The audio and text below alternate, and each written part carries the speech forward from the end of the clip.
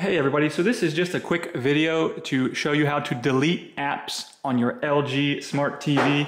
So if you're anything like me, I've got a bunch of apps, I don't even know how they ended up on here. I don't use them, and so you might want to remove them. And so it's a pretty easy process. The first thing you want to do is you want to go to the home menu. I'm already here, but if you're not already here, you can just go ahead and hit the home button on your LG remote. And then once you get that, you just pick the one that you want, and you're just going to click and hold it. So let's say this is Twitch or something like that. I've never been on here. So I'm going to hold it, and what you're going to do is the wheel button in the middle of the circle is the OK button. So I'm going to click and hold that for 3 seconds.